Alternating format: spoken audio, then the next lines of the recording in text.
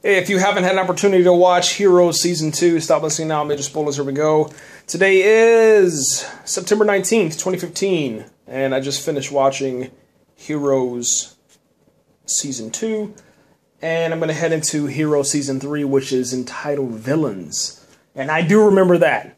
Now, going back and talking about Heroes Season 2, I did not know that the Devious the maid from Devious Maids is actually a hero. Or in this case, she could possibly be a villain.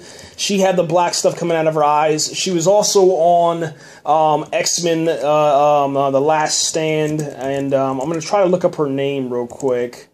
I don't know if they're going to be able to do it. It's probably easier just to go to Devious Maids. That's probably going to be the easiest way to locate her. And let me go ahead and pull that up. But that was fascinating because I did remember the brother and sister connection. You know, most of the stuff that they were doing on the screen, I was like, okay, I remember that.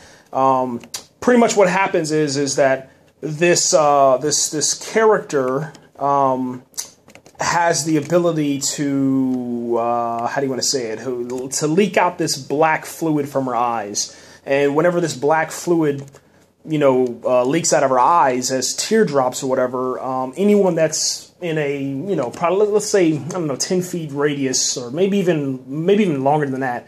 But if you're close to her, you're going to pretty much die. Okay, so you have to be very, very careful, if you're around her, because you will die. She'll kill you, man. And let me get the actress's name real quick, and I always forget this one. But I'm pretty sure it's Ramirez. I'm almost positive. It should be Rosie, man. Yep, Rosie, man. Dania Ramirez. I don't even know how to pronounce it. I just murdered that name. I just definitely murdered that. It was horrible. I think it's Dania Ramirez, but we know her as Rosie. Okay, so Rosie from Devious Maids is actually a hero, man, and she's also in The Last Stand, and I'm going to get her name real quick for The Last Stand as I scroll down. Inside of Heroes for Season 2, she plays Maya, and Maya has this, she was also Blanca from Sopranos, if you remember that, but Callisto, man, is who she played inside of X-Men The Last Stand, and you'll remember her as soon as you see her, man. I mean, she's absolutely drop-dead gorgeous, all right? I love the brother-sister situation, man, but, what trips me out is that I thought that Sylar was dead. I thought he was gone. And I actually believe this, too, man, because, it's been a while since I watched this show. And I should have known better because Season 3 is one of my favorite seasons, with the villains. But I don't know. I guess I was just into the show as I've been watching it for these last 2 days. And I thought that, he was dead. Then all of a sudden he pops back up. Out of this, how do you want to say it? This situation to where the girl from Rookie Blue, Officer McNally, her character on Heroes is, I don't know, she just disappears. Maybe she quit. Maybe she was fired. I mean, who knows? Maybe she just went on to work on another show when Heroes Season 2 came about, or maybe they took too long to get the contracts written. But another girl steps into her role, and they call the girl a different name. I think it's like Jessica or Cameron or something like that. And she has the powers to manipulate anyone's mind and take them to wherever you want to go. So Sylar is actually inside of this location where this girl has Sylar, captive, and she's not going to let him go. Turns out that the girl is actually a big bone, really overweight, obese lady that is actually hiding her figure inside of this skinny looking girl, this attractive girl, this redhead girl. And then once Sylar kills her, not by, how do you want to say it? Not by his normal way of killing, by, drawing a line over your head and ripping your skull out and eating your brains or whatever. What ends up happening is that he just, he kills her, and then he finds out that, he doesn't have his powers. So that's pretty much the whole entire, idea about this season, is to get his powers back in order to set up the villains season for Season 3. And Hiro pisses me off, man, this season. I'm not going to lie about that. Season 2 will have you... I mean, first off, you're going to feel really sorry for Hiro, because Hiro is, for me, he's one of my favorite characters. But he definitely... I forgot how bad Hiro was in this season, man. None of this would have happened. None of the events that took place inside of here. Hiro's dad being killed. Yeah, Hiro's dad is dead. And the Shanti virus. None of this stuff would have happened if it wasn't for Hiro. Hiro goes back in time, okay? He travels back in time, and he tries to save the past and correct the past, but he ends up falling in love with this warrior who turns out to be this white dude inside of Japan, and he's the guy that's carrying, I think his name is Takedo Kasaki or something like that, but I can't even pronounce the shit. Tanzi Kawazi or something like that, I don't know, but he has the sword, and the sword has the emblem. The emblem traces back to the company. The company is now being hunted by him, who is a person called Adam, and Adam is the beginning. He's the first, let's say the first person that has the ability to be a hero, or maybe the first hero. Let's just call it that. It turns out though that Hiro goes back. He falls in love with the dude's wife, or his girlfriend, or would-be wife in the future, and then takes his girl. So the dude gets mad, and then he decides to just turn into a villain, a bad guy. And then he lives long enough, because we find out that he has, he has the same ability as Claire. He can't die. So before there was Claire, there was Adam. Before there was Adam, there was Tenzo, or Tenzi Kashi, or whatever the hell that dude's name is, the samurai Japanese dude. And it's crazy, because like Hiro could have been there. If let's say that Adam survived all these years, 400, 600 years or whatever, and he was about to kill his dad, and all the people from the company started dying and being murdered off, Peter Petrelli's mother, Hiro's father, etc., etc. Hiro could have been there to save his dad, but he wasn't, because he fucked up the goddamn past, and it sucks. So, other than that, man, the rest of the episode, we get introduced to this black chick, man, who I can't remember her name, but Micah. It's like Micah's cousin. Okay, so Micah's father's cousin, or Micah's father's grandmother, or whatever, is the cousin of Micah's, and she has these powers where she's off of a comic book and stuff, and everything kind of ties in, with the comic books and stuff, But that was pretty cool to see, like, a WWE moves and stuff like that. Favorite episode. Let's get into that real quick. Favorite episode is the season finale, Powerless. I would say Truth and Consequences, which is episode number 11. And then Out of Time, 4 months ago, Kindred, Lizards, and then 4 months later. That would definitely be my my favorite episodes. This is going to be a pretty short one, because I don't really feel like talking about it. It wasn't that good of a season, I could have actually probably seen Heroes go down in viewership if I was watching it live, and if I was tracking it back then, But back then I didn't really care about viewership. But I could definitely see it going downhill from there, because it was just... The visual effects were a lot better. Like, you get to actually see Hiro walking around more whenever he freezes time. You also get to see Hiro, he'll freeze time, and while time is frozen, he can actually move around now, which is really cool. Peter Petrelli, he's able to have even grander powers than he had in season 1.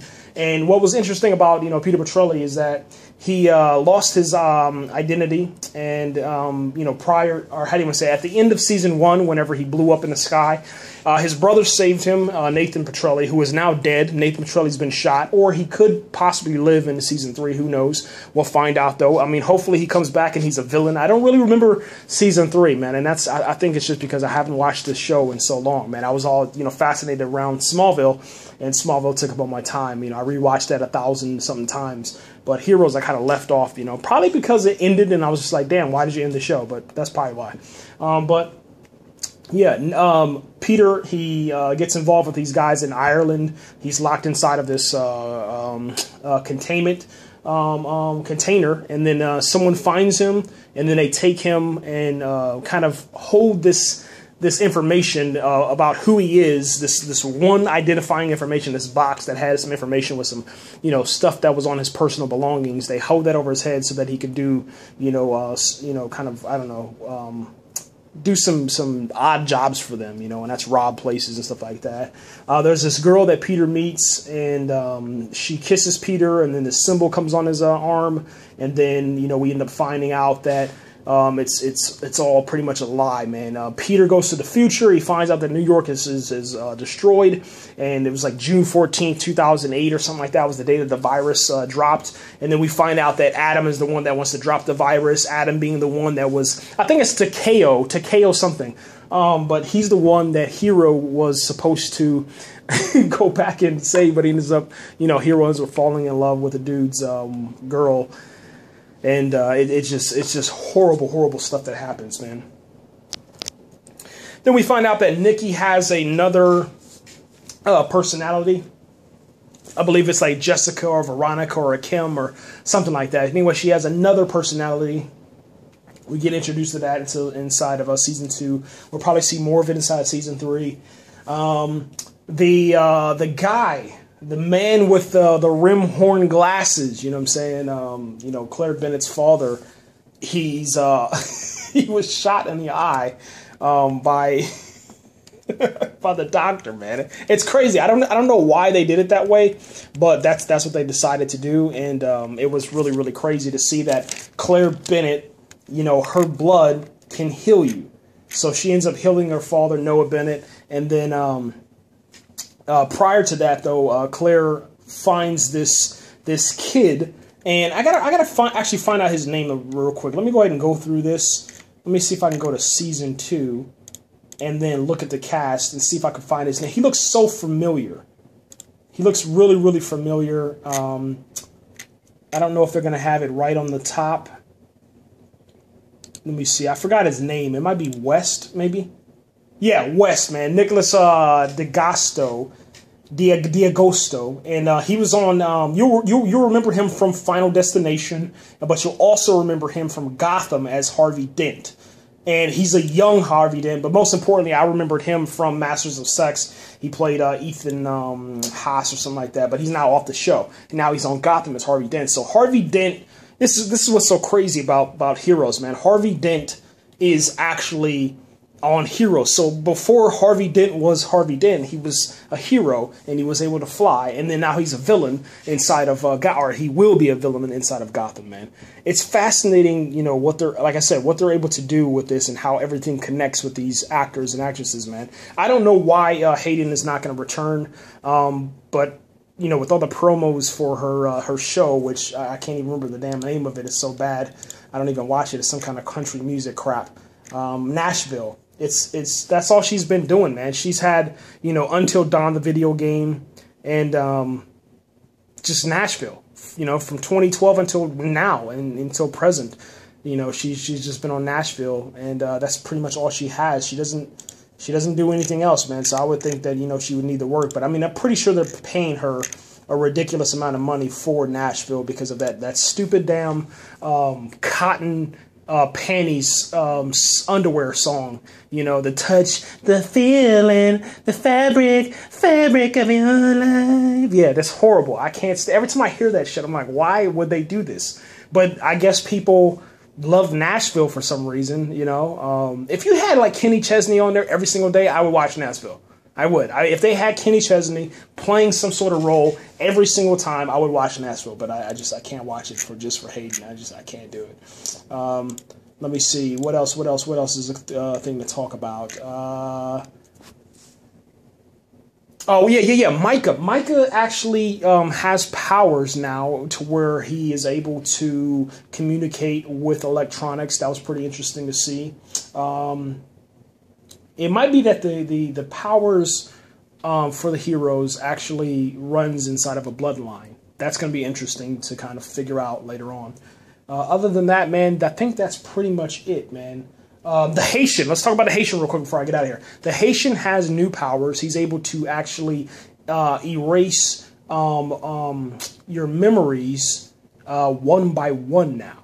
So he can, keep your memories if he touches your head and focuses or whatever, but he can actually go in and erase all of your memories one by one, and that's pretty scary, man. So inside of this episode, he actually erased one of the original members of the paper company that was trying to take out Noah, and he erases the memory of the dude's wife, man. It's crazy. So he's like, "Yo, tell me about your wife." He's like, "I can't remember." Yeah.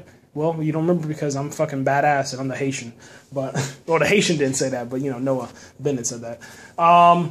Let me see. Oh, yeah, if you're a fan of Californication, and look, I got to make sure I get this right, though, because let me go ahead and look this guy up, man. Let me see. Californication.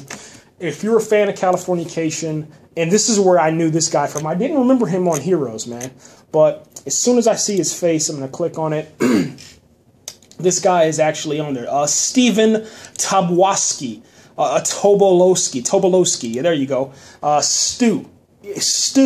Yes, Stu from Californication. Okay, we better know him as Stu because he's absolutely hilarious on Californication, man. But he was on Heroes, man, which is absolutely, it's crazy. I don't know why. I don't know how. But yeah, he's on there, man. And for Heroes, he plays this guy called Bob. And Bob has, and now check this out, I'm about to tie in some other things, all right? So, because I almost forgot some things, so I don't want to end yet. But Bob from Californication is actually the father of someone from Frozen, all right? And I'm gonna tie all this in there, man. So Christian Bale from Frozen, everybody knows Frozen. I mean, it's a crazy movie. People went nuts over it. But Christian Bale is also on House of Lies, man, with that one dude, man. I keep on forgetting his name, man, but he's a War Machine, man. So House of Lies, man, Genie from House of Lies, who plays with Marty Khan, man, Don Cheadle. And then you have the Steven Tobolowsky dude who plays Bob Bishop. Bob Bishop is the father of Christian Bale, all right? So that kind of ties them in together with Showtime, man. Showtime, they're both, Showtime, people, man, because, Californication was on Showtime, and then House of Lies is on Showtime, man. So it's kind of cool to see everything kind of connecting in, man. It's fascinating stuff, guys. It really, really is fascinating stuff, and I never really liked Christian Bale until House of Lies. And as I go back, and I still can't watch that Veronica Mars shit. I just can't. I'm sorry. I'll never be able to watch. I'll never watch that, man. I'm sorry. I just can't do it, man. But after seeing her on Heroes, she did a really good job on Heroes, man. But I think that's just because the second time that I'm watching this now is because, I'm a House of Lies fan. So therefore, I want to see Jeannie doing some good stuff. And she did a really good job. I can see that the character of Jeannie is actually from Heroes and just turned up a little bit and then less violence, okay? But it's still, she still does a little playful things with Marty and stuff, when she was like, inside of Heroes, she was like, can I keep him? And doing stuff like that. That's what she does inside of House of Lies. Very flirtatious in certain, scenes and stuff like that. So you can definitely tell, that she kind of honed in on that with the character of Jeannie inside of House of Lies, inside of her character Ellie on Heroes, man. So that's fascinating to see. Let me see. I think that's pretty much it, man. I don't think I'm missing anything. Ando didn't do anything inside of this episode. He didn't do anything. He was like a fan, reading hero stories from the future that he was able to send back. What ended up happening is that Hero would place a piece of paper inside of the sword, and inside of the sword, the paper would appear in the future. So if he wrote a letter to Ando in the past, he'd place it in the butt of the sword, and then Ando would see the piece of paper, and he would be able to read it. It's pretty cool, man. Let me see, man. I think that's it. Peter Petrelli's mom is in on the death of Nathan Petrelli. He was shot at the end by somebody. Somebody with a hat on and a jacket. I don't know if it was Claire's dad. I don't know if it was Siler. I don't know if it was some new person. Don't know. We'll have to find out in Season 3 with Villains, man. But that's pretty much it. The season itself, I have to give it a rating of 9 out of 10 stars. It just wasn't good, wasn't too interesting. Matter of fact, I just pressed play on the disc, and and I just let it play. I really wasn't paying attention to it. I walked around the house, you know, cleaned up and, cooked some food and stuff like that. But I really wasn't paying attention, you know, to the entire episode, each episode. I think I watched maybe the season finale episode 11, 10, 9, 1, 2, and 3, and then the rest of them were kind of like, it's all right. I hear something exciting, I would run back in, rewind it, and then press play, and then all right, and then walk somewhere else, man. So, but I will be getting the Blu-ray, and you'll see a video on my YouTube channel, man, that actually talks about that. I ordered the Blu-ray to complete my Blu-ray collection because season 2 is on DVD inside of my collection. So I wanted to have all Blu-rays. I ordered it from Amazon, and if you check out the video, you'll see what happens, man. I might put that in the link in the description box, but if not, just check my channel. It'll say Hiro Season 2 Blu-ray Epic Fail. So that's what it'll say, man. I'm out of here, guys. That's it. Comment, like, subscribe. Share the video. Don't share the video. I really don't care, man. I'm just celebrating Heroes, man, and we're getting ready to head into Season 3. Getting ready for the return of Heroes, the phenomenon, which is Heroes Reborn. We're out of here, guys. We're only a couple of days away. Matter of fact, we are actually... Let me get this up. We're actually 1, 2, 3, 4... We're 5 days away, man. This is nuts. Absolutely nuts.